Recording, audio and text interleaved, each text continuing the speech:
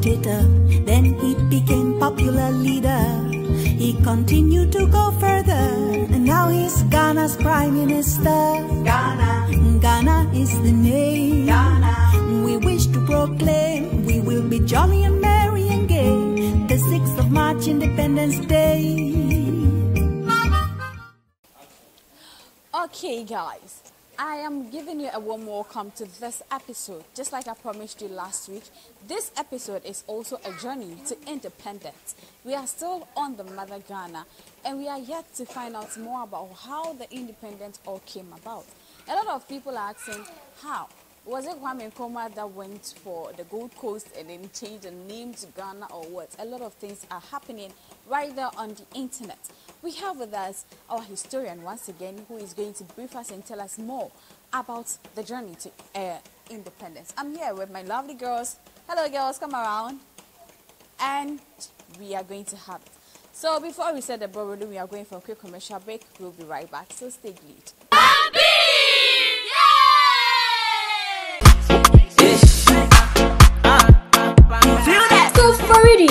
Are you ready?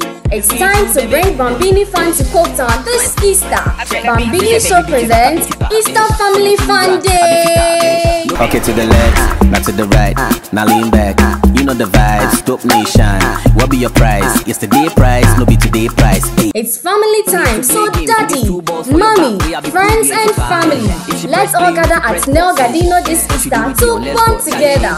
Come and join our family games, dancing, singing and other fun activities. Grab your ticket for a cool 20 Ghana cedis for single and 80 Ghana cedis for a family of 5, and enjoy free Indomie, bouncy castle, swimming and other free goodies. Date is on Easter Monday, the 10th of April 2023 at Nel Gadino, opposite DBLA Coperidia at 9 a.m. sharp. Guest artist is multiple award-winning group Dope Nation. Okay, to the left, not to the right. Now lean back. You know the vibes, Dope Nation. Schools, churches and individuals can call 0558 218 548 or 0543 341 250 for further details. Bambini Easter Family Fun Day is brought to you by Indomie. Media partners are... Okay, to the left, not to the right. Now lean back. You know the vibes, Dope Nation. What be your price? You know the Bambini vibe. See you there. Not to the right. Now lean back. You know the vibes, Dope Nation. Girls, are you so excited today? Yes. You see the way last week you guys were rapping, you were asking questions and all that. Today to bring out your best, okay? Oh, smiley. Let me see your smile. Let me see your shouting. Say yeah, yeah, yeah. Okay. Here we are.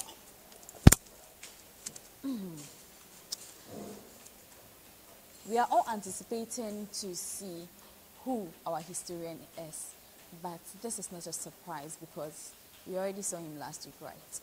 And guys, don't forget, Bambini is yet to surprise you again with our seasonal family day out. That is the family day out, or the Easter Fun Fair, which is happening live on the 7th of April 2023.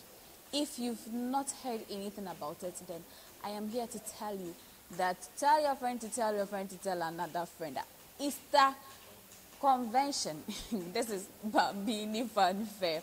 It's more or less like a convention, because I said convention because it is Easter. It will be held in Kuforigia.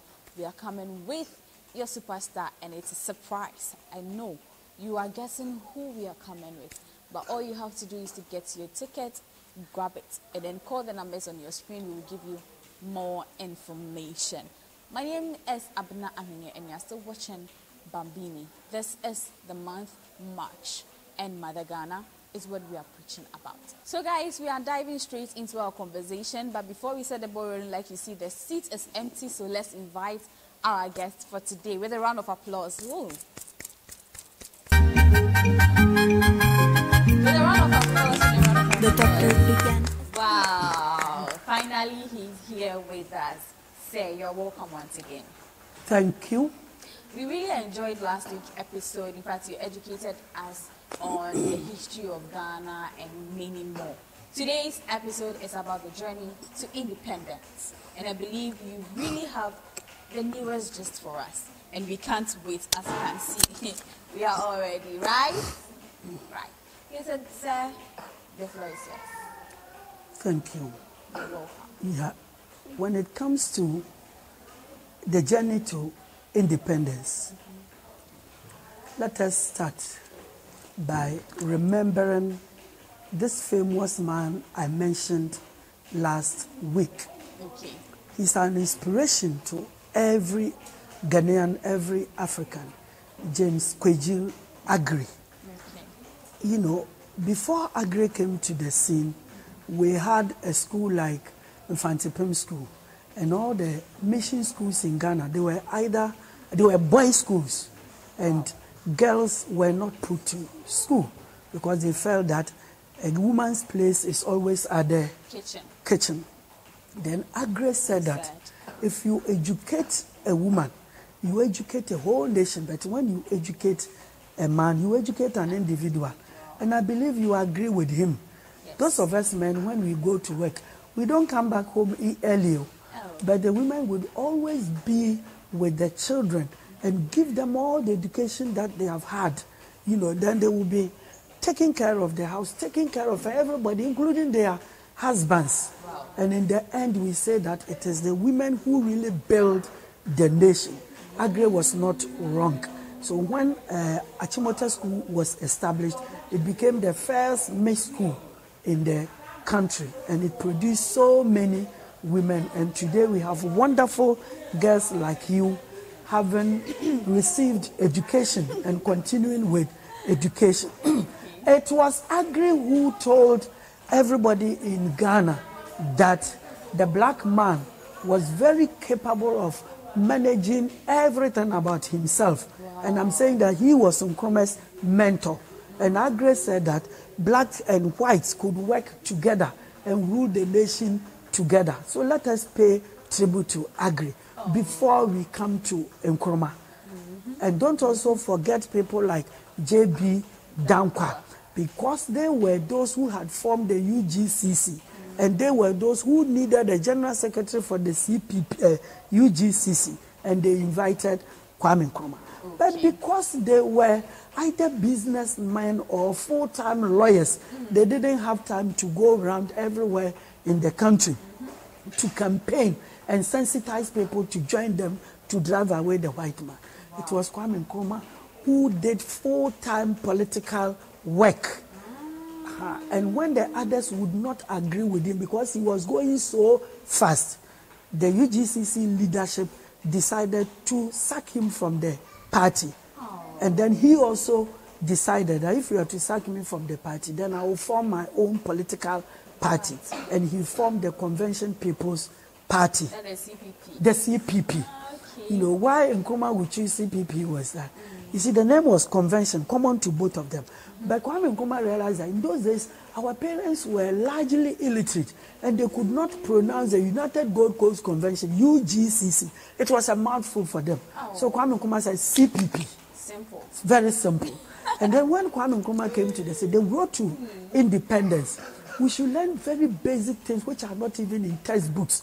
One of them was that even though Kwame Nkrumah stayed outside the country for a very long time, when he came, he was not speaking slangs. Wow. He spoke still as an African, as Mandela did, as Kofi Annan did.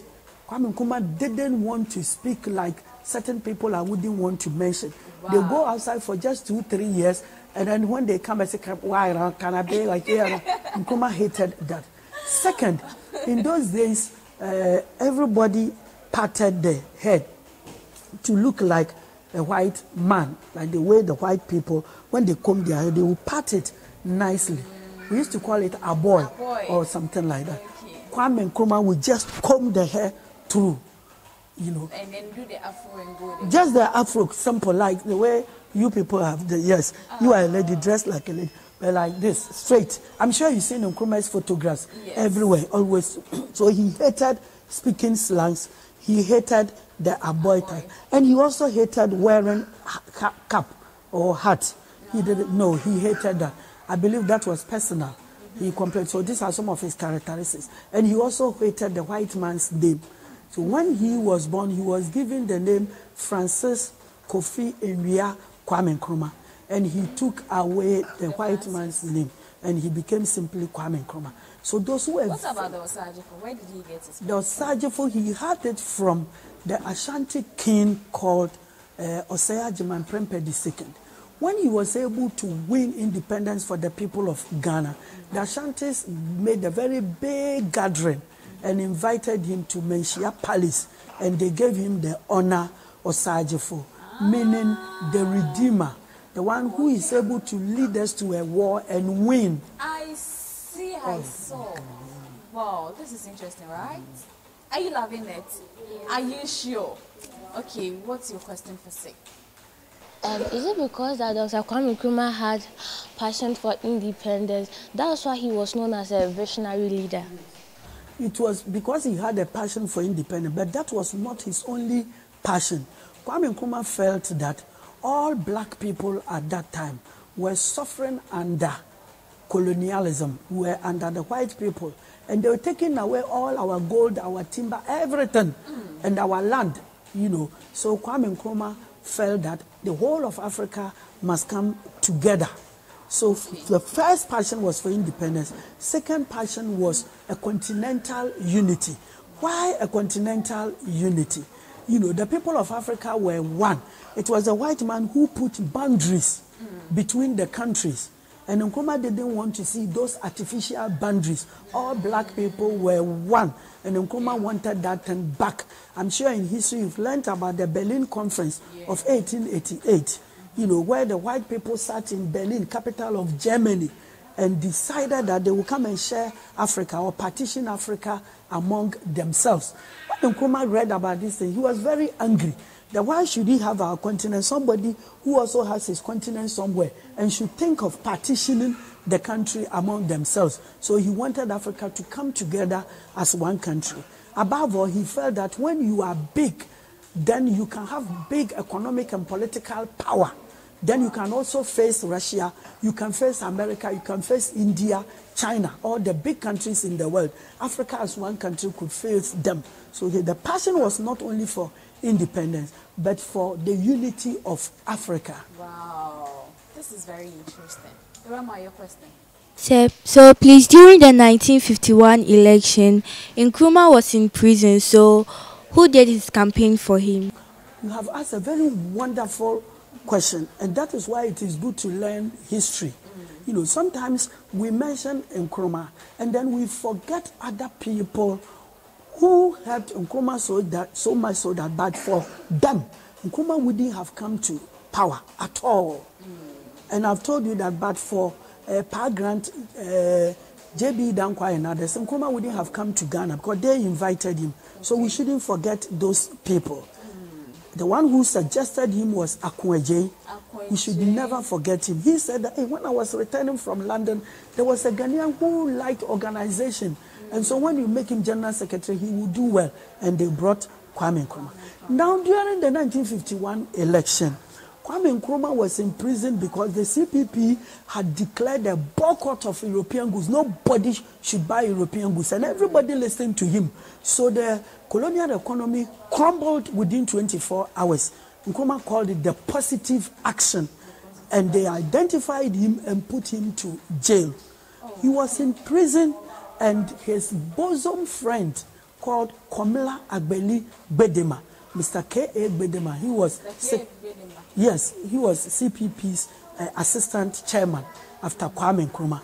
The white people met Gbedema and told him that forget about Kwame Nkrumah, let him be in prison, become the leader of the CPP and let him rot over there. Then you will become the first prime minister of Ghana. They gave him money, they gave him all the resources. The man took the money and made a very big banner of Kwame Nkrumah and went everywhere and said that now I have seen that the white man is afraid of Nkrumah and they want me. So he campaigned for Nkrumah so much so that during the election, Kwame Nkrumah was the MP for Accra Central, now called Odododio constituency. And Nkrumah almost had 100%. It has never happened in Ghana's history before. So the white people were forced to bring him out of prison to make him leader of government businesses. And the big appreciation, the gratitude goes to Mr. K.A. Bedema. Wow, this is great. Princess, your question. How did Ghana gain their independence? The independence of Ghana is what we have been talking about. That was a UGCC that traveled everywhere. So if Kwame Nkrumah, that started, and then the CPP also came in. If Nkrumah had not come, we would have gained our independence all right. But maybe that one would have been about 1980 or 1990.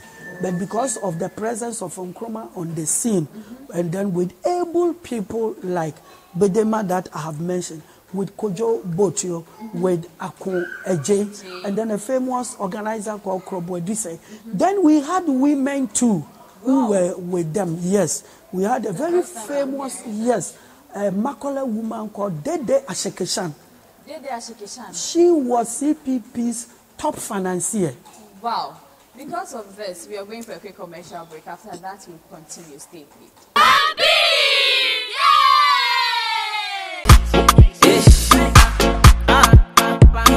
Koforidua, are you ready? It's time to bring Bambini Fun to Cape Town this Easter. Bambini Show presents Easter Family Fun Day. Okay, to the left, not to the right. Now lean back. You know the vibes. Dope nation. What be your price? Yesterday price, no be today price. Hey. It's family time, so daddy, mommy, friends and family. Let's all gather at Nel Gadino this Easter to bond together. Come and join our family games, dancing, singing, and other fun activities. Grab your ticket for a cool 20 Ghana cedis for single and 80 Ghana cedis for a family of 5 and enjoy free Indomie, bouncy castle, swimming, and other free goodies. Date is on Easter Monday, the 10th of April 2023 at Nel Gadino, opposite DBLA Koforidua at 9 a.m. sharp. Guest artist is multiple award-winning group Dope Nation. Okay, to the left, not to the right. Now lean back. You know the vibes. Dope nation. Schools, churches, and individuals can call 0558 218 548 or 0543 341 250 for further details. Bambini Easter Family Fun Day is brought to you by Indomie. Media partners are. Okay, to the left, not to the right. Now lean back. You know the vibes. Dope nation. What be your price? You know the Bambini vibe. See you there. Not to the right. Now lean back. You know the vibes. Dope nation. Welcome back from the quick commercial break. We are still here with Mr. Frempong. Yes, Mr. Anoche Frempong.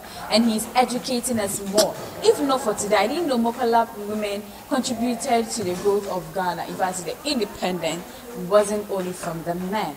We also were there. I didn't know that's it. Erica, what's up? Any question for Sam?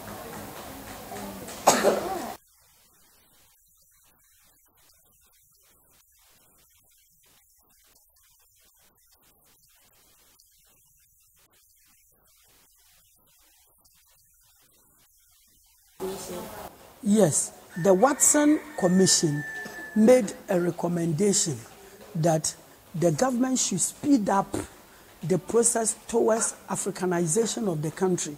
When you talk about Africanization, like the Europeans should diminish and make sure that Ghanaians will become independent. The Watson Commission finished its work, and then another commission took over called the Kusi Constitutional Commission, and that also made recommendations even for a date for elections. And then parties were already available, and then the 1951 elections came up. And what would make the CPP great was that the other political parties at that time, you know, the UGCC had shrunk. Their support had gone to Kwame Nkrumah. So they formed a party called the National Liberation Movement. It was an Ashanti party that was looking for the breakaway of Ashanti. And you would understand, Ashantis were the only people in Ghana who formed an empire. And it's a world-class empire. You can't take that one from them. And they were only conquered by the British in 1874 after the Sagrenti War. You know, so Ashantis felt that if the white man should go away, they shouldn't come under anybody. They should rule their own country.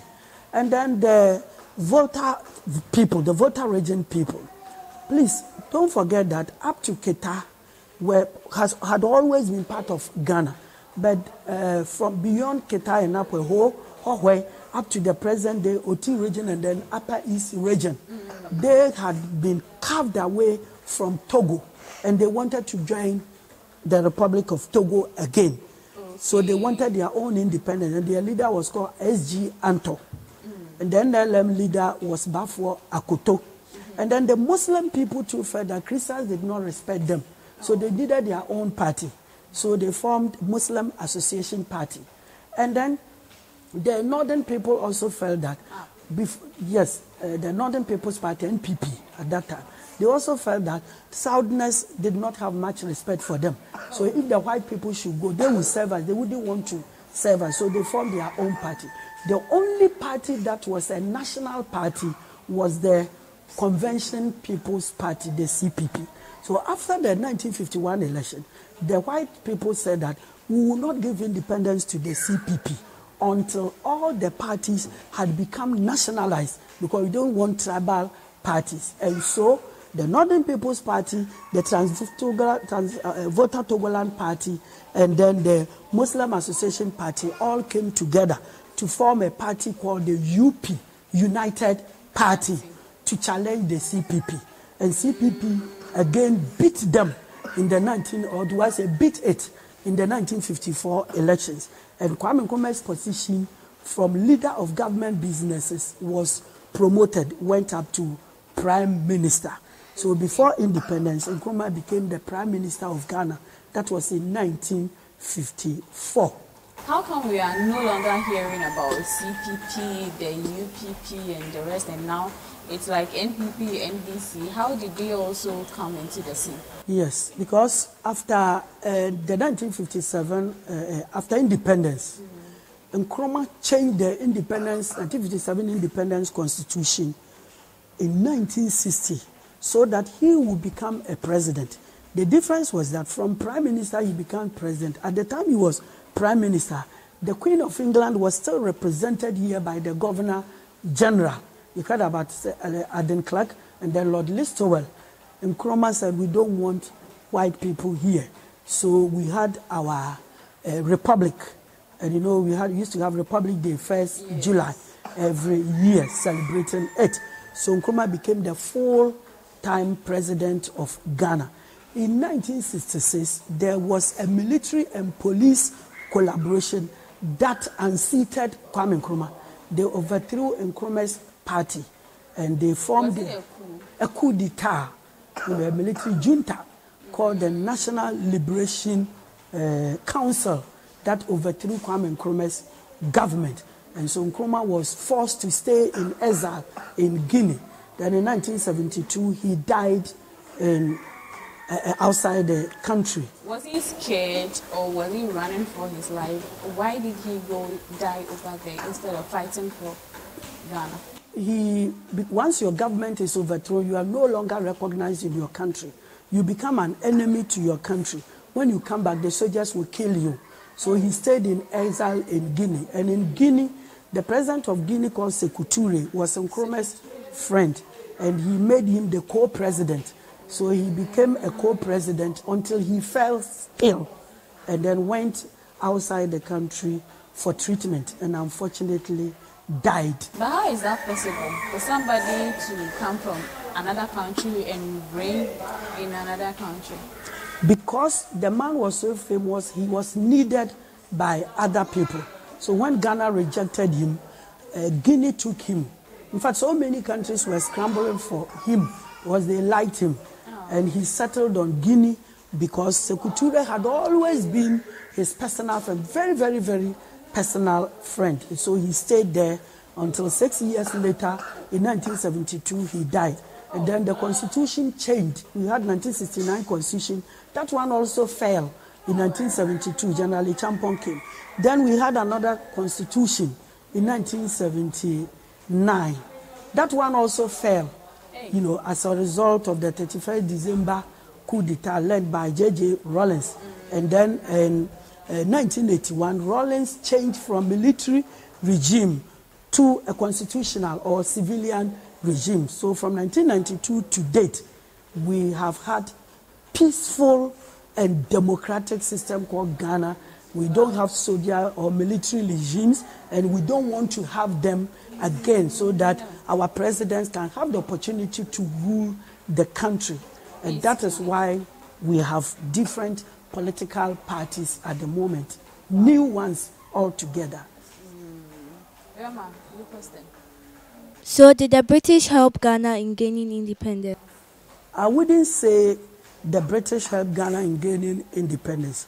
It has never happened anywhere in the world that when you are serving a master, and for as long as the master is making money out of you and you are young and you are serving him very well, that master will say, go away, get your independence. So the British did not help Nkrumah. They rather hated everybody for thinking about independence. And even in other African countries such as Zimbabwe, which used to be called Rhodesia, you know, they had to fight the white people before they could get their independence. So getting independence does not mean the white man, the Englishman, helped you in any manner. No.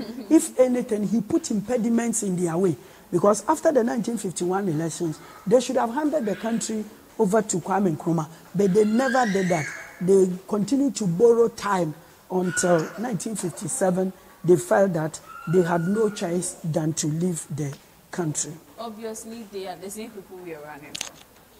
So, Princess, your question. What happened on 6th March 1957? On 6th March 1957, many important things took place. The most significant thing that took place was that it was the day that Ghana lowered the British flag. The British flag has a name. It is called the Union Jack. So when I ask you what is the Union Jack, it is the British flag. And the British flag has got 3 lions in it, the symbol of 3 lions. So when you also say the 3 lions, they stand for the British flag. On that day, we lowered it. And then we ascended there a new flag with the colors red, gold, green, and the black star inserted in it. So that was the day that it happened. The second thing that happened on 6 March 1957 was that on that day, we stopped singing the British national anthem. And then we started singing our own anthem called God Bless Our Homeland, Ghana. It was the first time we sang that national anthem. The third thing that happened on that day was that that was the day we got to know that our new name was called what? Ghana. And everybody was banned from referring to us as the Gold Coast. And then on that day, another significant thing that happened was that the Northern Smoke, it used to be called the NT Smoke, the Northern Territory Smoke, this thing I'm wearing, Batakari, Kwame Nkrumah made it a national dress for all Ghanaians. I see. Before that time, it was only Northerners wearing it. Kwame Nkrumah said it should become our national dress for every Ghanaian. So very important things took place on that day. Wow, this is very interesting. And because of your kind courtesy, it means that we are enlarging this episode to next week as well. In fact, this whole month of March, we are exhibiting the talent of Ghana and showing the world how independence we won and also our history, how we got it. Next week also, we are bringing you another exciting episode. And don't forget, this season, we are moving all the way to Koforidua for our family day out. So if you've not heard of it, I am telling you today to tell your family, friends, and everybody around that the family fun day of Bambini is happening right in Koforidua. Come with your family, your friends, and everybody. I believe it's Mr. Anoche will also be joining us that day, and so it will be a whole lot of fun. Guys, are you happy? Yes. Of course, next week we are continuing this episode, so follow us on all our social media handles at Bambini TV, and also subscribe, like, and share. My name is Abuna Ahmed. Let's say bye-bye to our viewers. Bye-bye.